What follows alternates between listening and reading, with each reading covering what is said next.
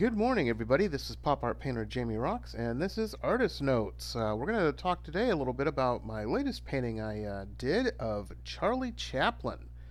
Very cool. This painting was inspired a couple months ago. Well, it was last month, actually.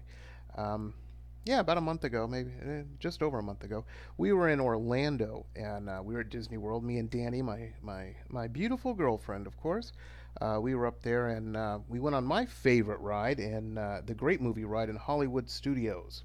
And we're going through it, and Danny says, "Hey, how come you've never painted a Charlie Chaplin?" And I never have, and I didn't have a good answer for her because he's one of the most iconic actors and just an icon of pop culture, even to this day. And you know, Charlie Chaplin was the man. And so here we are, about a month later, and I had some time to do one finally, to paint a Charlie Chaplin painting. For those who don't know, Charlie Chaplin was a English comic actor, filmmaker, composer. He rose to fame in the silent era of film, and he became a worldwide icon for his screen persona, the Tramp. And he's considered probably one of the most important figures in the history of film. His career spanned more than 75 years, from childhood in the Victorian era until a year before his death in 1977. And he had controversy, but man, he really did a lot. Uh, his childhood in London, back in the day, back in the late Victorian era, was, poverty and hardship, man. His father was absent. His mother, they were broke. Um, and it was real sad. He was sent to a workhouse twice before the age of 9. And, they used to do that back then. It wasn't cool at all. When he was 14, his mother was committed to a mental asylum. Again, not good. Not good. But he worked and did the best he could and everything. And at 19, he was signed to the prestigious Fred Carno Company, which that took him to America. And he was scouted around, and he did a lot of work for Keystone Studios. And that's when he developed the Tramp persona and formed. I mean, everybody dug it. Everybody got it. And everybody loved it. He directed his own films, and he just learned his craft as any good artist needs to do. And finally, he became real popular. And in 1919, I'm sorry, 1919, he co-founded the distribution company United Artists, which gave him control of his films. And his first feature-length film was The Kid in 1921. Now, the interesting thing about The Kid is everybody got it. Everybody knew it. It just resonated. And what some people, I don't know, I don't know how you wouldn't know this, but it was, well, if you don't know about his background, I guess it was very autobiographical. He finds this kid, this orphan, and kind of raises him, and they have adventures, and it's comedy and stuff, and it's not a big serious drama thing, but it does have some drama elements in the comedy aspect of it, and it's just a fantastic, fantastic film. Again, The Kid, Charlie Chaplin, 1921. I'm sure it's on Amazon Prime and probably on Netflix, I imagine, too. I'm sure you can find it. I know you can rent all these on YouTube, but if you've already got Hulu or Netflix and you get a chance, watch The Kid. It is a silent movie, I know, and a lot of youngsters today are like, oh, it's so boring to watch. Just trust me, man. Just don't worry about it. It's a fantastic film, and if you haven't seen it, you need to. It's a great, great film.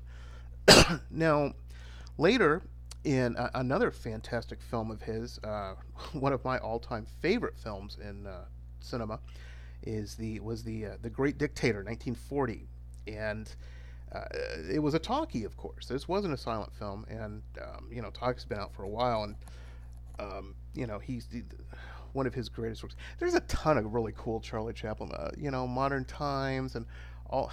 Modern Times is hilarious. Oh my God, another great one. You should really sit down and have a Chaplin film night. Man, maybe I'll do that. Like have a Charlie Chaplin party. Anyway, it doesn't matter. Doesn't matter. I'm sorry.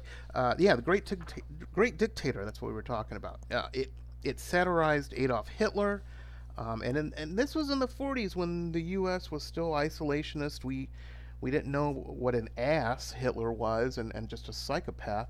And everybody was like, "Oh, well, that's over in Europe. Let's stay out of that here in the States." And here's Chaplin, man. He's calling it like it is. He knew what was up, and and of course, people in suits freaked the hell out, and all the politicians and everything, and they accused him of being a communist, and all this stuff, and of course, the FBI investigation started, and suddenly there was a big paternity suit with a younger woman that caused a big scandal and stuff. And you know, I could go on a whole thing about that whole era, McCarthyism and what. Doesn't matter. Let's not get into that. Let's get into this painting. Um, but yeah, Chaplin, he was cool, man. He was the guy. He was perfectionist, but he was loaded with cash. So he directed, produced, edited, starred in, and composed the music for like his films. He's like, hey man, my name's on the door. I'm doing it right, and this is the way we're doing it. Don't worry about it. Here we go, and that's what he did. um, anyway, they the politicians with all this stuff just couldn't deal, and he was real popular. Yeah, it scared a lot of people, I think, and those idiots in Washington, Um, well, not all idiot, not everybody in Washington's idiots. It's at the time with McCarthyism, those guys were definitely idiots. Don't worry about it. They really were. Anyway, they took his visa. He couldn't get back in the states, man. He had to hang out in Switzerland, and he lived there for like years, like 30 years, man. And then they finally let him back in and gave him all these awards and said, yeah, we were, those guys were idiots, and we're sorry, and here you are, and you know, and that's how it went. Um, this painting, now onto the painting. Um, it was a fantastic film too with Robert Downey Jr. that where he plays Chaplin. Came out, oh gosh, about 20 years ago now, but it's a good one. It's a good one. You should check that out too. Okay, the painting. The painting I wanted to capture. There's an iconic picture. At first, I wanted to do, maybe one of the scenes from his movies, and I might do that in the future. But for this one, the initial one, I wanted to just do something that conveyed joy and happiness. There's no big hidden meaning in this. It's just it's a cool rendering of him.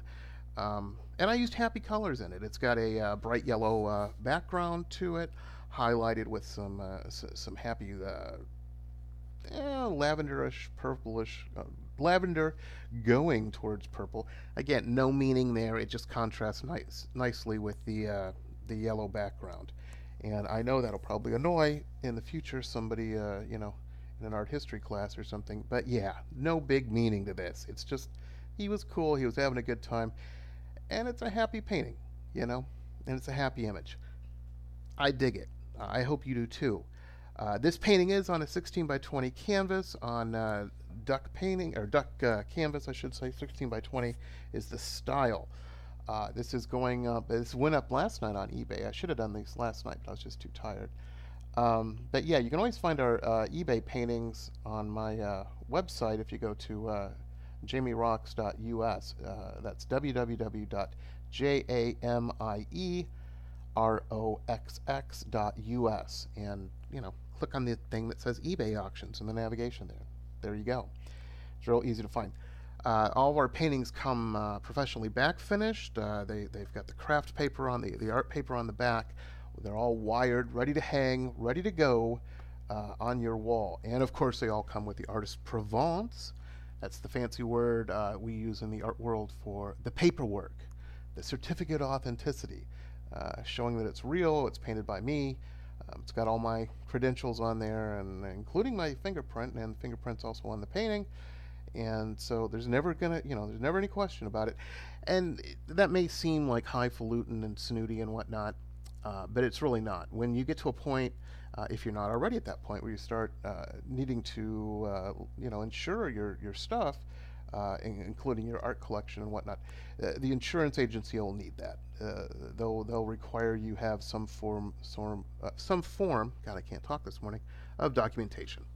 Hey, I'm looking at the time. Man, this went a little long. Sorry about that. Thanks for listening, and on to the next painting. Have a great day, everybody. Bye.